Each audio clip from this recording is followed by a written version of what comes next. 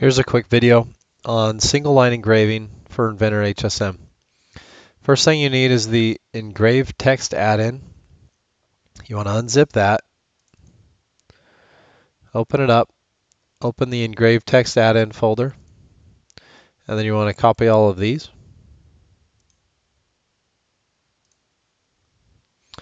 So then you want to go to your hard drive, go to Users, go to your user, then App Data, then Roaming,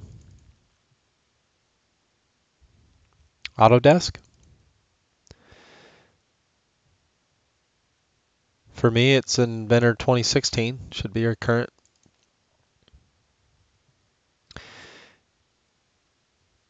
And then you want to go to add-ins.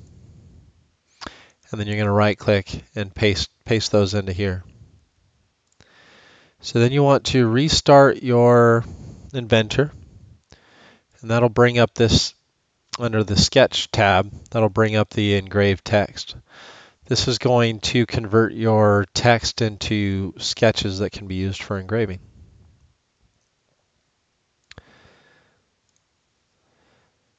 So now you start a new sketch from the surface you want to engrave on.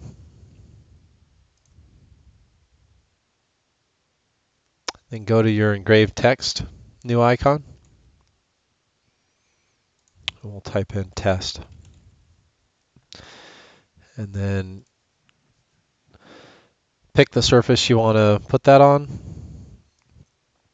And then if it's in the wrong location, you can highlight it, move it around. You might also be interested in being able to scale it. So if you highlight it, you can go to scale, click the base point.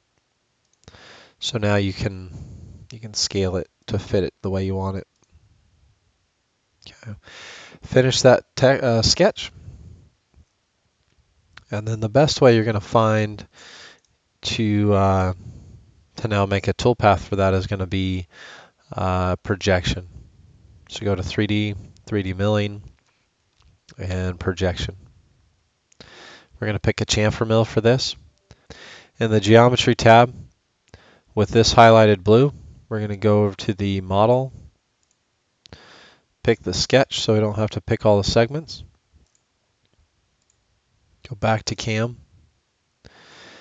You can adjust your heights the way you want them.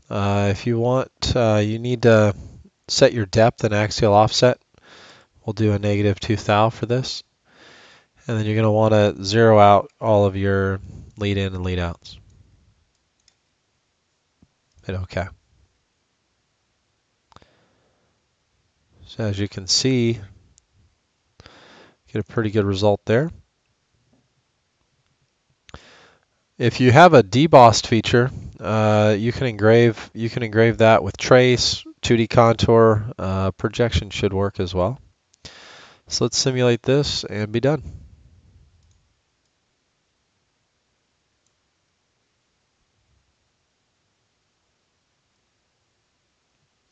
So you can see the two different results you would get from a debossed feature. It'll trace the outside of the feature versus the single line, single stroke font. I hope this was helpful.